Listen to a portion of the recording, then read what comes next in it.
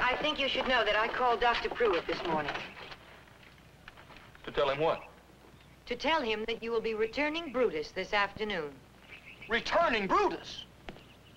My mind is made up. That dog turned vicious. He goes or else. Or else what? Listen here, he was absolutely blameless for what happened last night, Fran. Oh, blameless. Brutus is a kind, lovable, intelligent animal. Now, shut up, you idiot.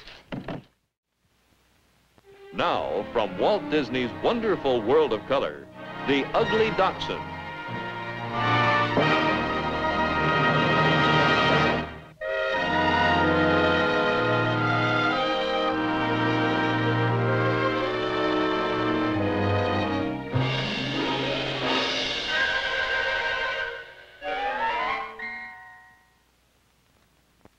Last week, in part one of our story, you met the Garrison family.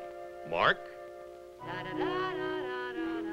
Fran, the Dachshunds, Franz, and Mark's Great Dane Brutus, who, because he had been raised with them, thought that he too was a Dachshund. Oh, Brutus. Oh, but you look what he's done. Yeah, well, he just wants to play with them. Do you think he really believes he's their brother? Well, I hope not.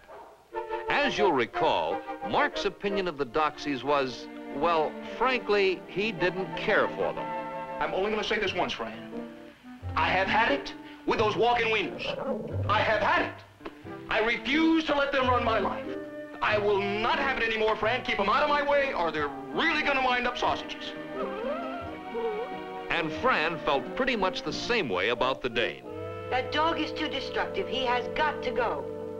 Now, it's a well-known fact that puppies turned loose in a room can just about turn it inside out.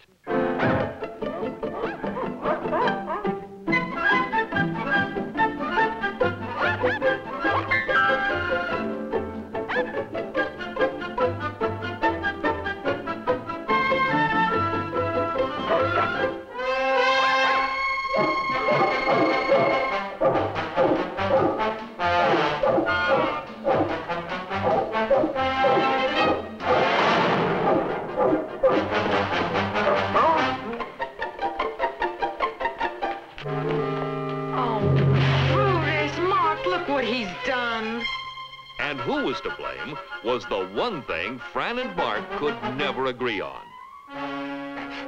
You'll also recall that as part one of our story ended, Officer Carmody, investigating a prowler in the Garrison's yard, happened to run into Brutus.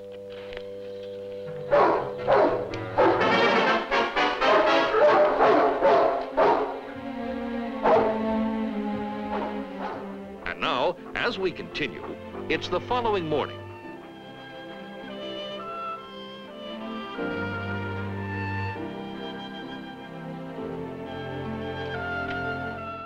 Honey, females always make the difference.